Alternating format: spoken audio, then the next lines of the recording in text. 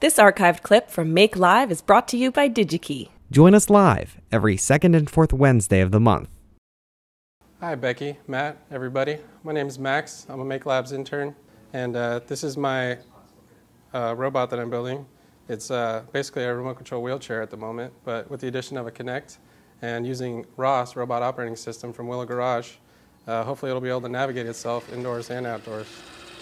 The base of it is an electric wheelchair that I got at the dumps for about $10, and I made a base out of wood here.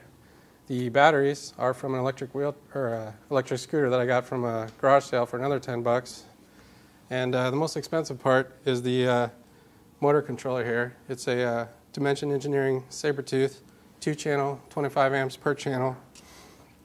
And how it's controlled at the moment is a 6-channel RC transmitter and receiver here, which sends the signals straight to the Sabertooth. In the future, hopefully, obviously, it's going to be able to drive itself and put some bigger batteries on it so it can drive farther. And that's my robot.